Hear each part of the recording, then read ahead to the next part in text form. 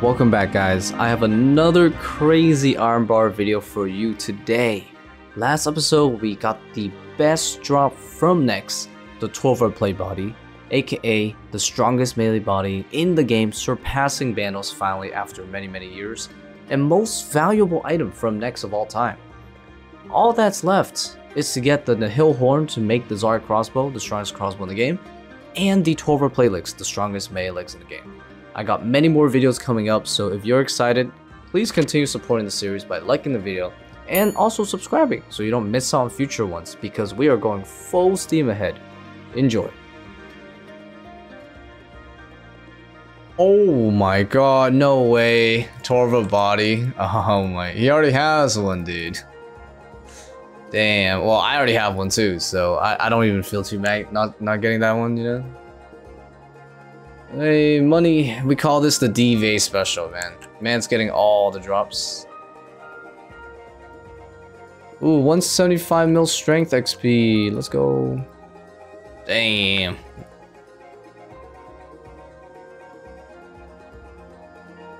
Oh, Van braces. Yo, you did say this is the drop. Hey, money for you, money for us, I guess. We all don't need that, but hey. What the hell, man? I just tanked every single time. Holy shit. No! Oh no! Oh no! Oh, I mean, money for the boys, but oh my god. I mean, yo, someone owes me a sub, but holy shit, 2 drops in one day. Oh my god. Like, no way. I mean, we all have the body, so no one's actually mad at this. But at the same time, oh no. I need to drop that to split the cost, man. I ain't going. Ceremonial legs, bruh. I want to pick that up, but it's the wrong legs. These aren't the right legs. Whew. What the fuck, dude? Oh my god. This is what is today? What in the world? Jesus Christ. Dude, it's like that time that I got the body after Gozu got body, except it's reverse. I got the body first today. First time ever I've seen 3 drops in one day. Oh my god, you actually got it! Holy shit, he actually got it! 12-hour plate legs, oh my god. Let's go. Damn, dude, he's done. He's actually done. I'm happy he got it first though, not me, because he is a lot drier than I am, so. Ooh, nice. Damn, 12-hour plate legs for the boy. Man's got the full Torva now. Okay, I guess it's my turn, right? Now it's my turn? Now it's my turn? Holy shit. Yo, congrats, man. What the hell is that? Oh my god, I just got one whole EQ key? Holy shit. Yo, damn, that's crazy. 3 kill trip trio? And I only brought 4 brews inside. And I came out with 8. So many mage hits, man. Oh my god! Horn! What? Yo, let's go! Holy shit, I thought I got a dupe or something. Oh my freaking god. Yo! Dude! Just in the nick of time, I only have 4.5k D arrows. I mean, it sounds like a lot, but I literally have like 20k or something. Just to let you guys know. So, holy shit. Oh my god, dude. Jesus. Wow. Oh my god. 6 out of 7? Dude, I was thinking, hey, maybe by the end of this month I'll be 6 out of 7, but wow, the month just started, man. It's only the 3rd of this month. Oh, damn. Actually, we are lucky now, I think. Oh, jeez. That's good. I really wanted this to be the not the last item, because it would have been such a shame. I have been gaming so hard recently that I need to improve my sleep quality, and I got just the thing for that. Check it out. After a long day of gaming, you need rest. And now you can get it with X-Sheets, the only LED-powered bed sheets made for gamers. Enjoy maximum nighttime visibility. I bet you actually wanted to buy some X sheets, but they're not real. But here's our real sponsor. Ever wanted to play a badass dark fantasy game full of interesting races and rich lore in the palm of your hands? Because Raid Shadow Legends is the perfect mobile game for you.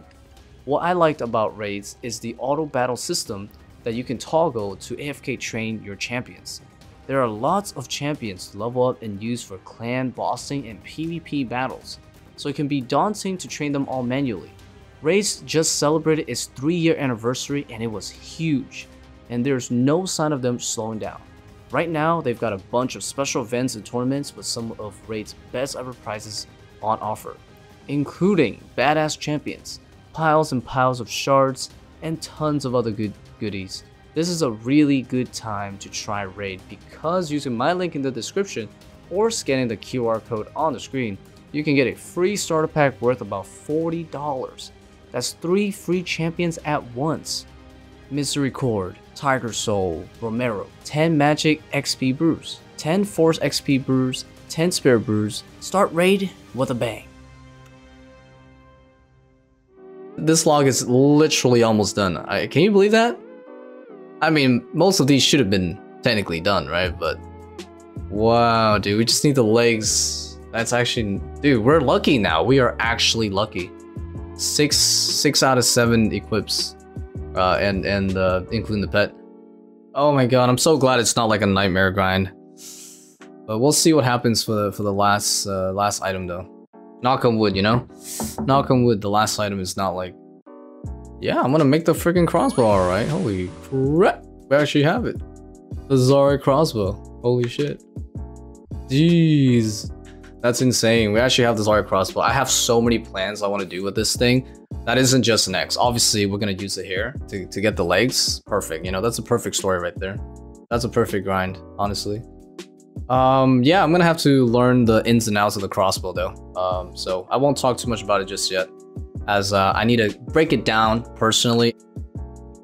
110 range, 10 more than the armored crossbow, and then the spec as red, it performs an attack with double accuracy with a guaranteed enchanted bolt upon activation on a successful hit. So I have to roll an actual hit, but then the bolt effect, if it's a ruby, it'd be guaranteed the ruby bolt. And then it gives me an extra bit on top, so it's like up to 110 damage. So it's really good at next, especially when I can't melee. So yeah, we are going to be learning the ways of the crossbow pretty much. All right, so we're gonna go for the ruby bolts. Come on! Oh, it did! It landed. Let's go. That's a good start. That's gonna help a ton with the blood phase. Absolutely. That's gonna help massively there, just cause yeah, just that big hit. So after using the crossbow and next for a bit with the hybrid setup, I will talk about the range only method in a later video. I just want to cover the hybrid setup because I'm just having way too much fun using the most DPS setup possible, which is a combination of rapier, T-bow, and the Zarya crossbow. So the Zarya crossbow is generally used for the spec special, which you use could be at the start of the trip when you have 100% spec, or during the blood phase, especially on the blood phase. I try to use the spec on the blood phase the most because it'll skip the blood phase a lot faster. It has like a 60-70% chance to land that 110 on it, so it's really nice. And if you combine with an altar, you can even do it twice, but usually I just at least go for one. And also it's really good on shadow phase because you cannot melee the boss. So melee is still #1 DPS if you can reasonably melee it, but a lot of times you can't. On P2 you cannot melee, so Zarya crossbow is best for that. Also during ice phase, when she does the little contain, you can't melee her for like 2 to 3 hits, so use the crossbow for that as well. And also on the last phase, when she used protect for melee, Zarya crossbow is best for that as well. But up until 200 HP, once the boss is like 200-300 HP, T-bow starts being better since your rubies cannot hit that high anymore. And where does the T-bow fit? It fits in that scenario I just mentioned. And also, T-Bow's still incredibly powerful on the minions, so still best to start for the minions. So that's where the T-Bow still has a place in. A little bit at the boss and mostly at the minion. And Rapier dominates when you can actually fight her up close. So yeah, that's kind of like how it all works out. So guys, I've been doing a lot of grinding outside of Next, like off stream, so really nobody knows other than me and like a few of my friends on Discord what the heck I've been up to outside of Next. I've been doing a lot of things in preparation for some Zarya Crossbow action. So let me explain a little bit about what you'll be seeing in the next few videos. So the Zarya Crossbow is really good at quite a few places that I still need to grind at. Number one, obviously Next, I'll show you a bit already here. But outside of Next, there's a bunch of other places too, like Armadale, Corporeal Beast, and Hydra, and maybe a few others. But those are the main things that I'm going to be covering in the future videos. So I want to eventually get the Spectral from Corp and get all the Spirit Shields, but I don't want to go back until I get the Fishing Barrel for it, because the method that I do involves a lot of Carambolan, so Fishing Barrel would be nice to get. And yeah, that means I won't be testing the Zarya Crossbow until I get the Fishing Barrel to go with that Corporeal Beast grind and showcasing Crossbow there. And also there's Hydra. I want to get the pet of Hydra, like most boss pets I do want. But Hydra is kind of boring. So I want to get the best setup for Hydra before I go back. Zarya Crossbow being one of them, which I have now. But also the Devout Boots and the Ring of the Gods. Those are two items, best in slot per items that I've been meaning to get for years now. And I think now is the time to go and get that, because, you know, we have the Zarya Crossbow to use the Hydra. So I want to go there with the best thing and test it there. So that's it. We have a bunch of these other grinds going on, and you'll be seeing them in the future videos, like next few videos coming soon. And then we'll get that beautiful Zarya Crossbow testing in all those different bosses, and also get some new drops hopefully. So the new Crossbow has definitely changed up my setup quite a bit. I have to bring a buckler with me and a bolt, so that's 2 extra slots on top of what I already have. But I'm ditching claws, so I won't be needing that anymore. But the Zarya's Guard Sword is still really good. I tend to use the Zarya Crossbow spec up to Blood Phase. And after that, I prefer to use the Zarya's God Sword for the last half of the fight, just because the heals on the minions and whatnot comes in so handy. Really allows me to not brew so much and maintain my combat boost, because yeah, otherwise I blow through probably 50% more super combats and range pods, and yeah, it's not really worth it then. So that's why the Zarya's God Sword will stay. It's really good for supplies. A majority of the damage will definitely come from just the auto attacks and the auto rubies from the Zarya Crossbow, because the special use is 75%. So yeah, you can only use it like at one good part of the fight, which I recommend to Blood Phase anyways. I need a heal, so don't kill it. Let me just heal off of it. Yes, thank you. Good teamwork, boys. No, why didn't I hit that one? Dude, how did I miss both? You're weak to slash. Oh my god, that's like the most accurate slash spike in the game, and I missed twice in a row. And this guy's weak to slash. Dude, I just hit like a 91 with the Zarya's God Sword. Holy, yo, holy mage spam, dude. Normally, when we're all next to her, which we were, she will usually melee. And it's very rare that she'll spam like magic hits more than maybe like 3 times in a row. But in this clip, I don't know what happened. She just kept doing it like 8 times or something. I was literally losing so much food over something that usually, yeah, it's not, that was not normal. So doing a little bit of slaying between next, and I got an armor task. I still don't have the pet. It's the only God Wars pet I don't have. Now, what's different nowadays is that I have Vamp Braces, which makes my T-Bow a bit more accurate, and also I get a max hit. Only downside is I no longer use Strand Arrows with my T-Bow here, because I gotta save them for next. So I am using Amethyst, but it's not too bad. I think I'm missing probably like 2 max hits or something here. But yeah, the kills are still very much similar. Oh, actually, Debo, finish it off, bro. Don't even talk to me, man. 3,000 KC, and I get the gloriously over-dignified coins drop, but 3,000 KC, 3/5 of the way to the pet rate, eh? So logistics for Armadale post next update has changed quite a bit in terms of like how you could prepare for going into the boss using like next bank and stuff. I'll cover that more in the future. So in the next Armadale task, I will be showcasing the Tsar crossbow there. It's supposedly incredibly good, so we'll go into more detail when I get the next Armadale task where we showcase that beautiful thing. So I checked the max hits calculator with the new Tsar Vampiresses at Armadale, assuming I'm wearing max range strength everywhere else. The only difference would be the arrows.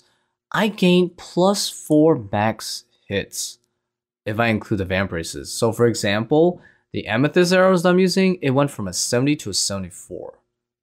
And Giant arrows is 72 to 76. So the only difference between the two is overall 2, but that's insane. I'm definitely going to show you guys a slightly different Armadale strategy that I'll be using. Mostly the logistics side will change a bit, and I'll bring a bit more firepower. Because this kind of upgrade has really made me want to change my strat a bit. So I'll show you that in the next Armadale task. Damn, not even D arrows. Holy crap. That was really lucky. Usually it's at least 2 to 3 times slower. At least. Alright. That was a great task, man. First time using Amethyst at Armadale. Now, let's actually check something here. I want to see the range strength difference between Amethyst and Giant. I think it's a pretty big one, so.